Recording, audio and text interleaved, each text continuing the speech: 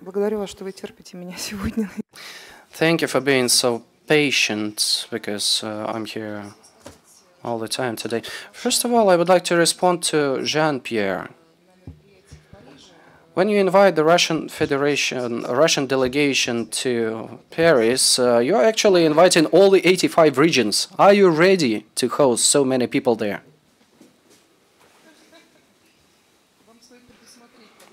So you have to plan in advance for such a huge delegation, and we will be happy to give you any possible assistance should you need it.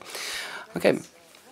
In conclusion, in my concluding remarks, I would like to thank WAVES for helping us in defining the topic for this event, the content, for inviting the representatives of so many countries with very different models of PES organization.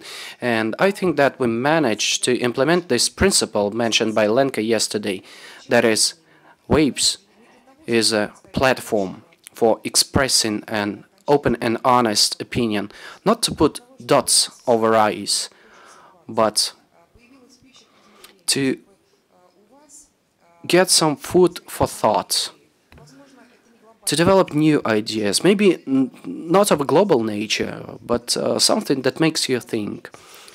This event has been a great opportunity for the Russian Federation to take a look at itself from the outside, to express our wishes and to listen to recommendations. And I would like to thank you all,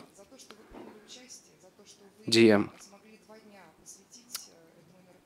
representatives of employment services from Russia and from all over the world.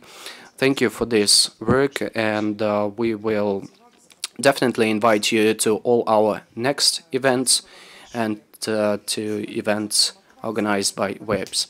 Thanks a lot to you, and I would like to extend my personal gratitude to Margaret and WAVES for planning all the details together with Katya to organize this event in a very efficient manner. Thank you.